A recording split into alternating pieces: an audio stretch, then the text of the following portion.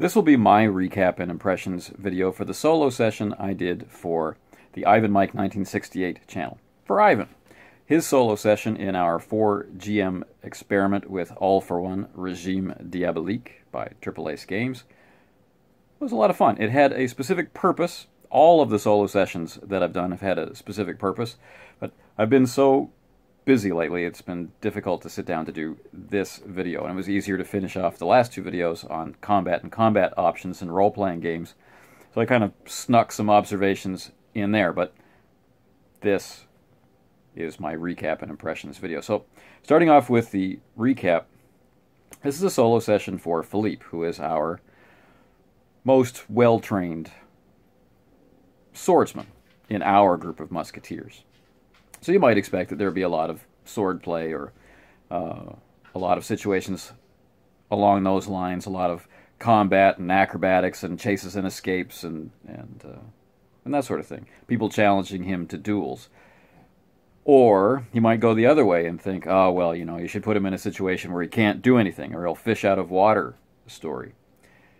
And I didn't really like that dichotomy when I thought about it. I didn't like the assumption that we would put a combat character in a combat situation. I didn't like the assumption that we would automatically put them into a situation that they couldn't handle. And there are references to that at the beginning of the clip about common, GMing wisdom. So I decided to do both. I would do them both together, same time, like a sandwich, per se. And put this fish in their element, and yet not at their element at the same time. And I would work hard to appeal to the player and to the character at the same time. Only you can be the judge if I was successful doing that or not. But the events were really very simple. It was a one-shot. I figured we had about 2 hours to play, and at any moment there could be a dog explosion. So, with that in mind, I wanted to start at the Renoir Academy. During the previous session, which Ivan had run, it had been stated that Phillipe had been spending most of his time at the Renoir Academy, training new students. So that's where we began. And for fun, I put his solo session during the exact same period of time as the session he ran, hoping that we could have some kind of interplay and collaboration between me as the game master and him as the player, where we narrowly miss and avoid the other musketeers as we're running around. And thanks to his very sharp mind and attentiveness, that really went very, very smoothly. And because we were both very familiar with the timeline, we were able to have a lot of fun, arriving just before or just after or in between visits by the other characters. And so that's kind of an in-joke for us to enjoy, another one of those layers in the session that I was trying to go for. Now, if we had bumped into the other characters, that would have been a serious problem. We've already seen that session. We know that it didn't happen. So how could it be happening now? So one of the things I like most about game mastering is how it is, in many ways, a leap of faith. You don't really know sometimes what's going to come out of your mouth or how a die roll is going to turn out, but you hope that it turns out in a way that's interesting for everybody there. And when you have people that you can trust to work with you and improvise with you and build on the same understandings as you are to head toward some kind of goal that might only just be intuited, it's awesome. And that was a lot of fun for me. To be able to work with Ivan in that way. So we start out at the Renoir Academy, and Phillipe is asked for a favor. The Renoir Academy is not of great standing at this point in time in French history. Other schools have, more noble or higher ranked clientele and a better reputation. The Renoir School is not there yet, and he would love to have more musketeers training there and be able to build on that reputation. So for him to ask, for Claude Renoir to ask Phillipe for a favor, it means this favor is really serious. And Ivan catches on to this. And he takes it very seriously. And what he's asked to do is train this young person who's obviously there, maybe because of a serious problem. And as events play out, it's revealed that the young man is in disguise. The young man is younger than he seems. The young man doesn't have permission to be out. He's not used to cities. He's quite naive in terms of how common people live and what they might think. And so, peril ensues. Phillipe does his duty. He establishes for the young man what training will entail and what the end goal is. Lays himself on the line, demonstrates what his skill really is, and impresses the boy. And so the boy asks him for a favor. Could you please take me home? I'm afraid. The boy has revealed that someone is committing acts of revenge against his family, and his father has implied or stated, or maybe he's just dreaming it up, a teenager's fancy, that he must kill a man.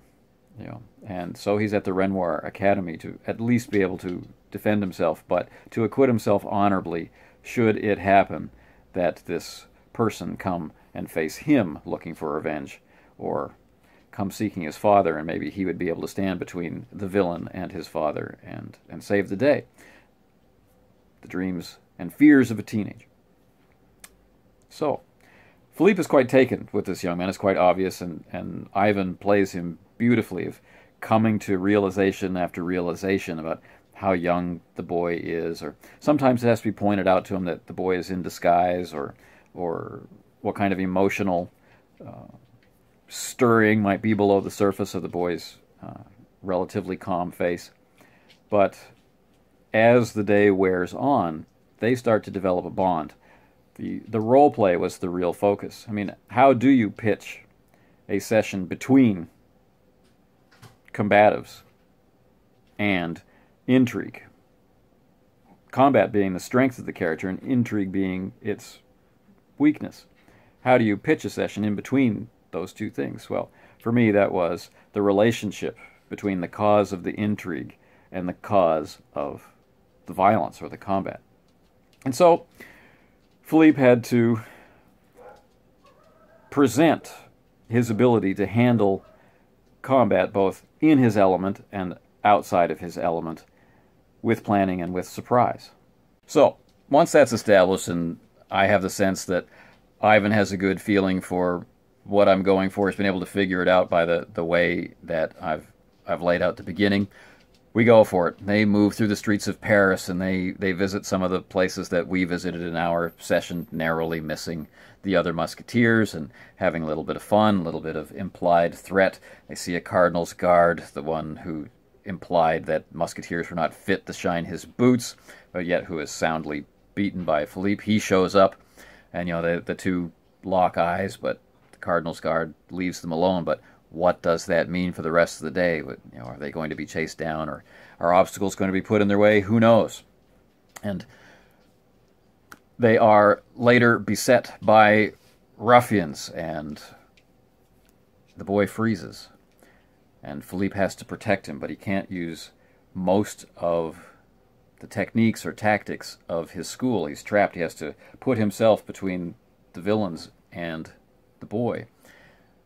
He takes a wound, he tries to hide it, and he defeats the villains. And discovers that these ruffians, these bad men, claim, and maybe that's the truth, that they were just there to rob Phillipe because he's wearing such expensive items that they could feed their families for a considerable length of time if they were to roll them in this alley. Phillipe doesn't explain it to him, takes him home, and agrees to pick him up the next day. He goes and connects. He has his wounds tended. He visits Briscourt, Alphonse's lackey, Eugene, to ask for help tailoring up his uniform, which now has been slashed open, and talks about the young man and gains some insight into his emotional state. And so, prepared, he goes back the next day, early, to help the boy train. And he thinks he witnesses something mystical, as if the boy were able to pass through the solid bricks of the guarding wall around the manor house, or perhaps just appear in open air. He doesn't say anything about it, keeps it secret. He waits for the right moment to ask about it. The boy has once again snuck out of the house using this apparently mystical means, and the player has learned that the cousin with whom the boy is staying is named Emile, and Emile was an NPC introduced by Ivan in his session. Is this the same Emile?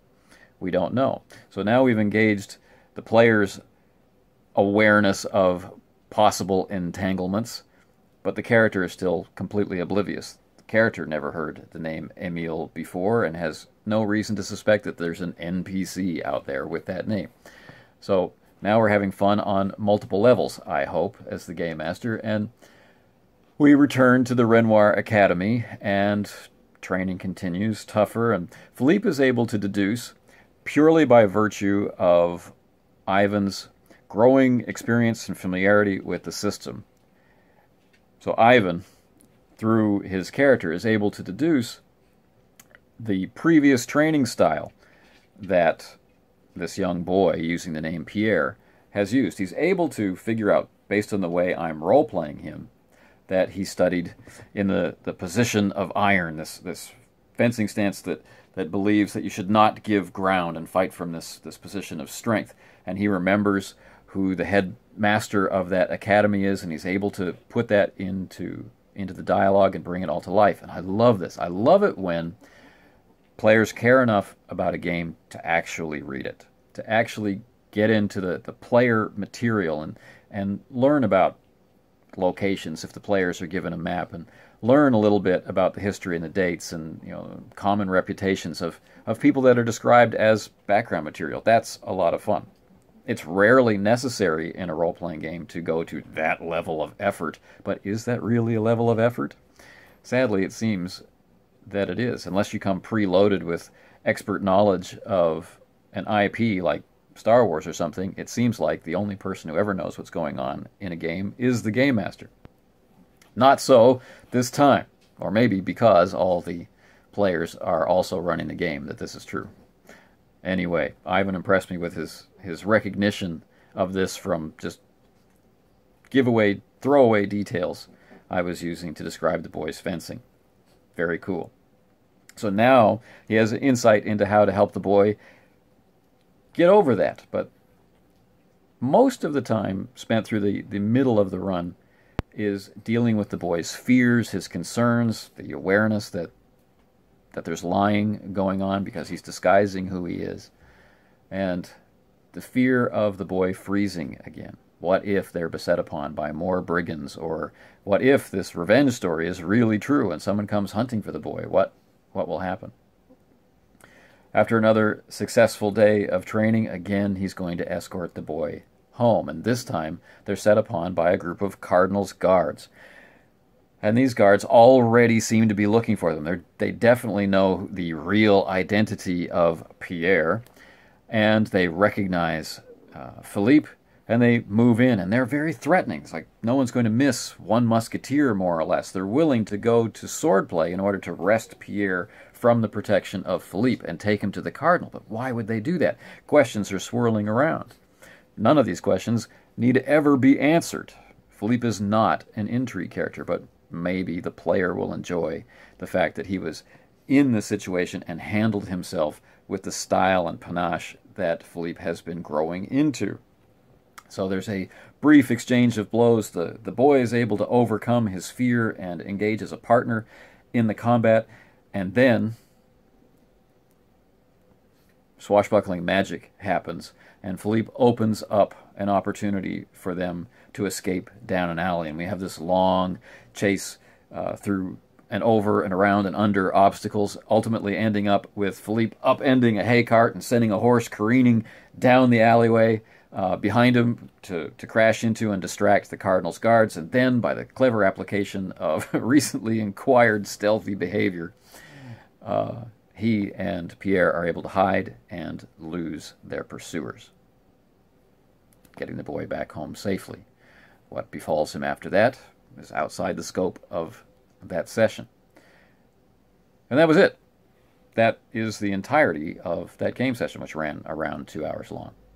And Ivan was awesome from start to finish, and was able to bring those special qualities of being slightly naive or at least inexperienced, his thrill-seeking nature, and his established character traits. They are all present, and a lot of willingness to actively role play, even though it's a kind of a weird situation, role playing into a camera. So we see the hesitation of Phillipe. We see the momentary pauses as he recognizes that there's something going on here that's not obvious to him, and then having to accept the fact that he doesn't understand what's going on here and soldier through it in his way, applying his particular tools to the problem he's been given. And we feel and yet don't feel, I feel, the absence of the other characters. We feel Philippe's dependence on them, or his reliance on them, in the sense that he wishes they could be there. He talks about them a lot, like they're really friends, which was very nice.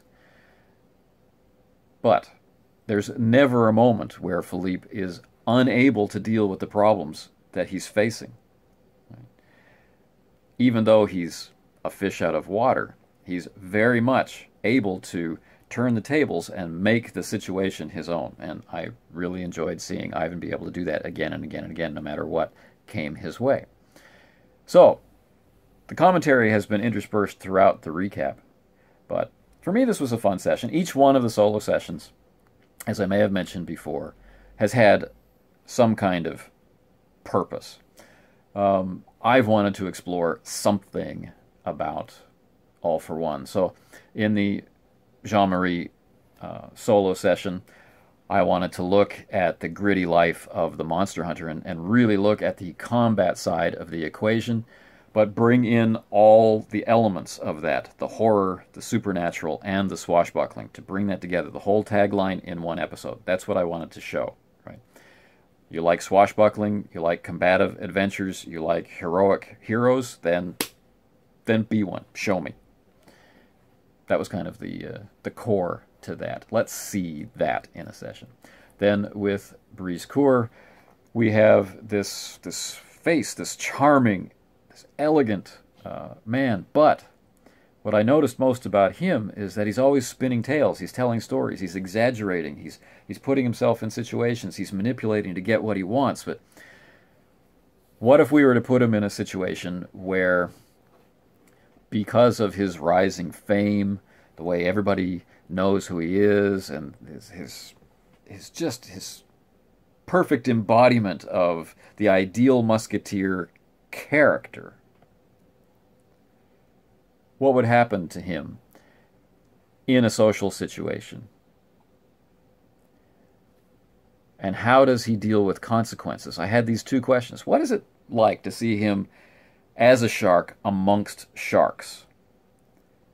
And what is he like when the consequences of his activities come home to roost? I wanted to see those things.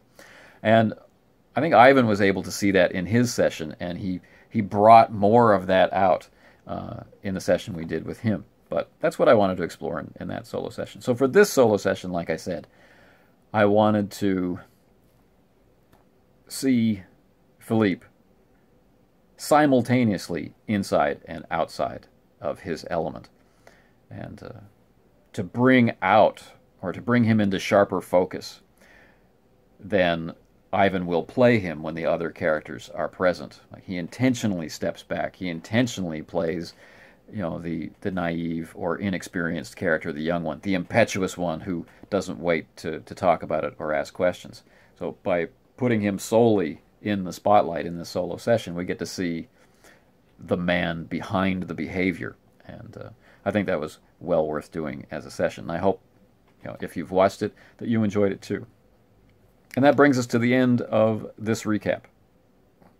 Thanks for watching and being participants in our ongoing, thankfully, experiment as 4 GMs with 1 game and 1 campaign.